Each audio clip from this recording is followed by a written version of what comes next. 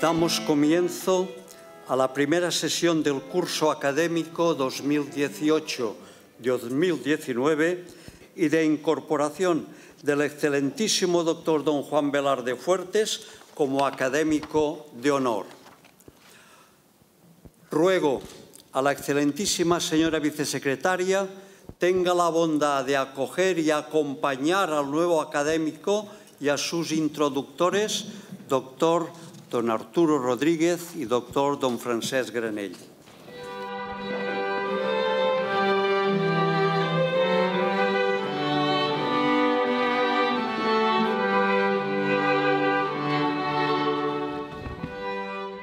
En nombre de la Real Academia de Ciencias Económicas y Financieras de España, confirmamos solemnemente vuestro nombramiento de Académico de Honor.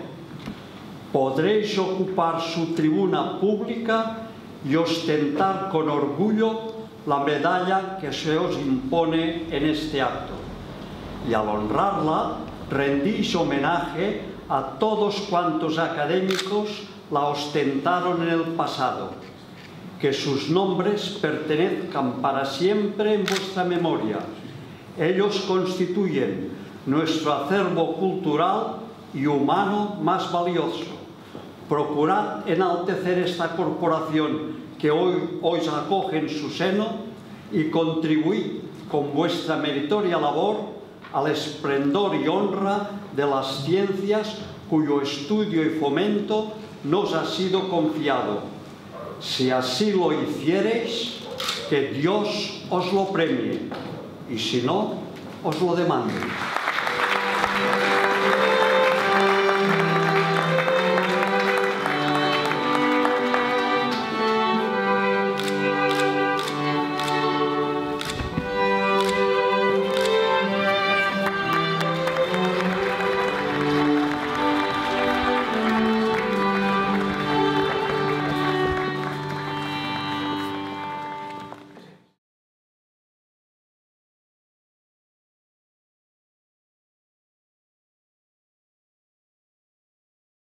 Trataré de sintetizar lo que se contiene en el texto más amplio de mi discurso de ingreso en esta Real Academia sobre los déficits que tiene actualmente la economía española. He encontrado los siguientes. Nuestro primordial déficit radica en el desarrollo de errores políticos, como ocurrió, por ejemplo, en relación con la quiebra del banco Lehman Brothers y la consiguiente crisis financiera mundial. En ese momento, España abandonó la senda inicial al plantear el gobierno de Rodríguez Zapatero una equivocadísima política económica basada, sobre todo, en la errónea decisión de provocar un desarrollo interior financiado con déficit público que se pretendía que tenía el respaldo keynesiano y el argumento adicional de que había sido aceptada por excelentes modelos socialistas en otros países, ignorando en este sentido aquella frase durísima de Keynes, quien, al enterarse en una conversación con Hayek, donde éste le aseguró que por un grupo titulado social keynesiano, eso era lo que se defendía a través de interpretaciones de la teoría general de la ocupación, el interés y el dinero, Keynes saltó del sillón que ocupaba y, chascando irritado los dedos de la mano derecha, gritó: «Son unos tontos», pero además de las derivadas de erróneos planteamientos políticos, ¿qué otros déficits afectan a la economía española?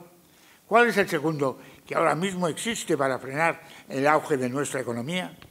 Pues algo que señaló muy oportunamente un gran catalán, Eugenio d'Ors, quien lo puso de manifiesto de modo rotundo en su libro Philosophorum, ejemplario de la vida de los grandes sabios, un libro dedicado a Enrique Prat de la Riba. Señalaba d'Ors que Prat de la Riba se quejaba de que en sus años de infancia no había tenido noticias de ningún poeta catalán, a lo que agregaba d'Ors que, comillas, tampoco en nuestra infancia ha conocido la viva presencia del sabio. Y ese freno para el desarrollo económico que existió a causa de ese abandono de las cuestiones científicas, desgraciadamente perdura, y es el segundo freno que quiero destacar. Precisamente uno de los firmantes del Manifiesto sobre la situación actual de la investigación científica española, elaborado colectivamente por los miembros de la Junta Rectora del Instituto de España, ha sido nuestro presidente, Jaime Gil Aluja. Este manifiesto se inicia así: ya nadie discute que la investigación tecnológica es un motor esencial de la economía de los países más avanzados. Dicha innovación es fundamental en el progreso científico, el cual requiere un sistema de investigación vigoroso. En la última década, el sistema de investigación español se ha deteriorado, aunque los efectos más negativos aún no se hayan detectado. Se cierran comillas. Un proceso de avance económico precisa disponer de energía barata. España carece de recursos petrolíferos, denominado complementariamente gas natural.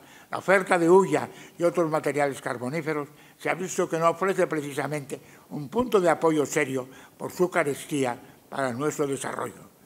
Y antes de abandonar los déficits económicos derivados de nuestra climatología, no es posible dejar a un lado la evolución de las cosechas, causantes una y otra vez de un cuarto déficit. En este sentido, durante mucho tiempo, el riesgo que existió se derivaba precisamente de la existencia, en bastantes momentos, de condiciones muy favorables para una buena recolección.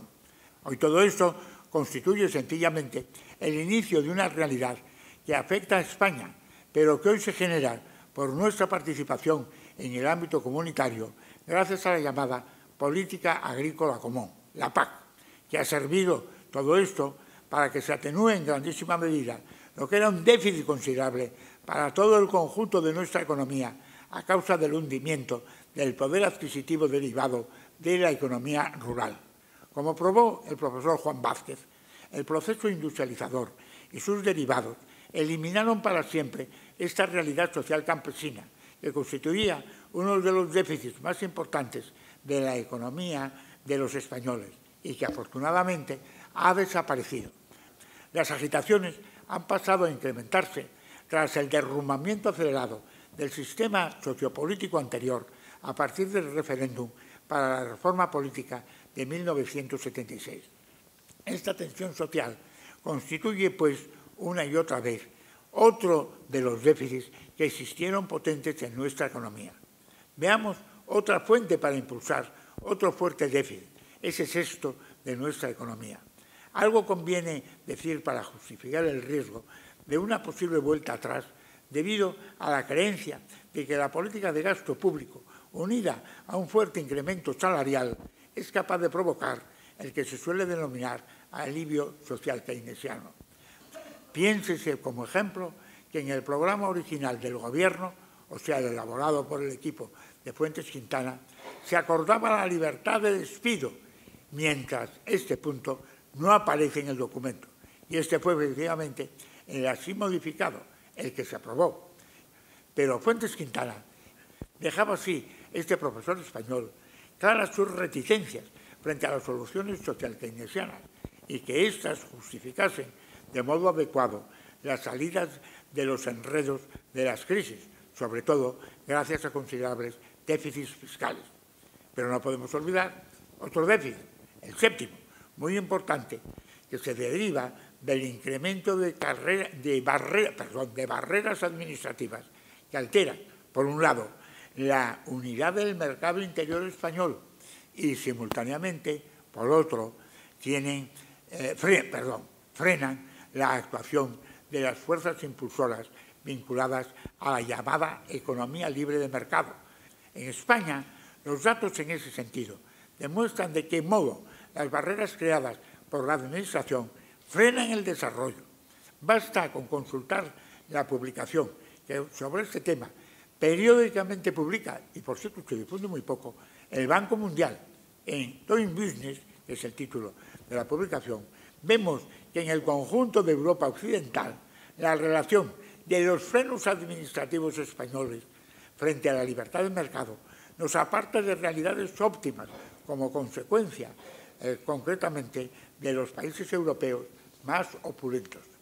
Pero no es posible dejar a un lado el déficit octavo, generado por el choque demográfico, que crea un déficit absolutamente espeluznante de gente joven y niños, cuyo impacto ahora mismo puede ya ser extraordinariamente negativo sobre la población activa. Intentar superar esto a través de fuertes inmigraciones crea problemas gravísimos que, por supuesto, alteran el estado de bienestar, pero también otras cuestiones fundamentales de tipo sociocultural.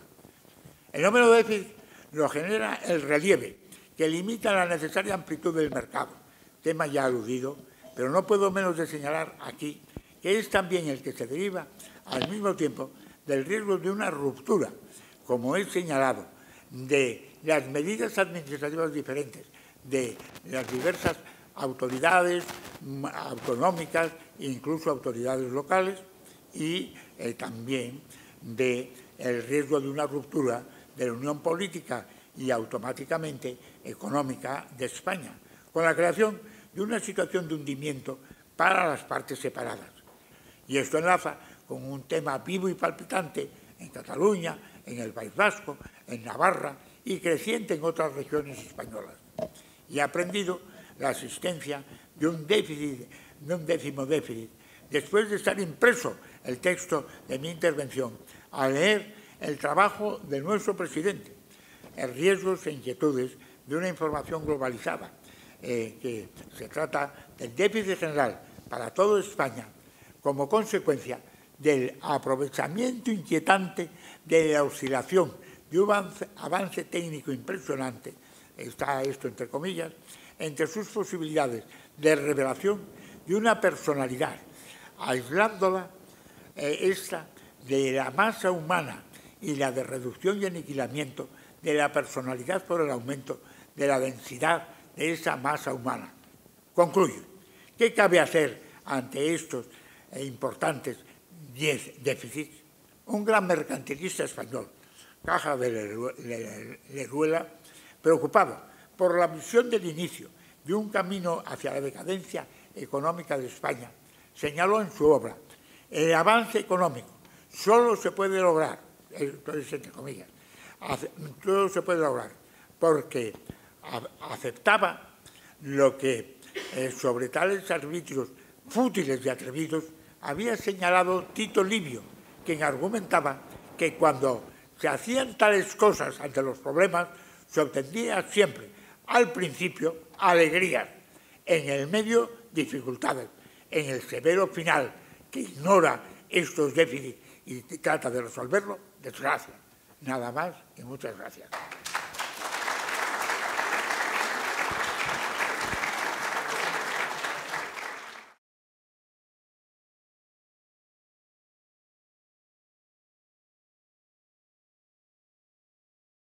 Juan Velarde nace en Salas, Asturias, y glosar todo su extenso currículo conllevaría un tiempo excesivo para esta sesión, con lo que me limitaré a expresar lo que, según mi modesto entender, resulta más sobresaliente.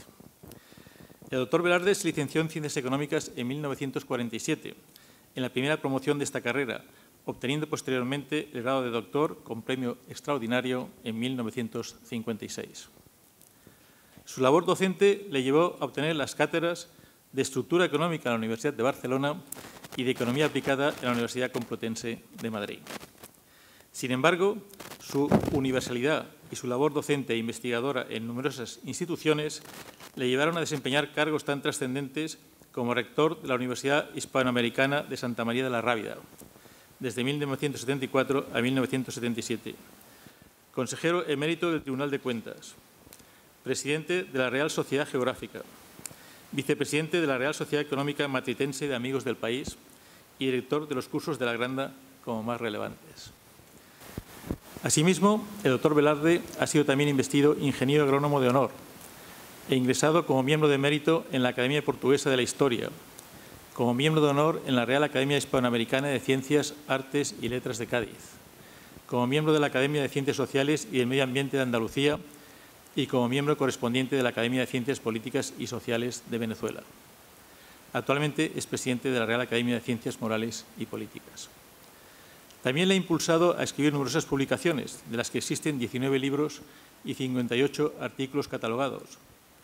Toda esta actividad académica e institucional le ha sido reconocida con el otorgamiento de distinciones tan significativas como los premios Príncipe de Asturias de Ciencias Sociales en 1992, Jaime I de Economía en 1996, Infanta Cristina de Economía de Castilla y León en 1997, Rey Juan Carlos en 2002, Campomanes en 2005, Villa de Madrid de Economía en 2010, Julián Marías en 2011, Premio Internacional Menéndez y Pelayo en 2017 y el otorgamiento de la Gran Cruz de Alfonso X el Sabio.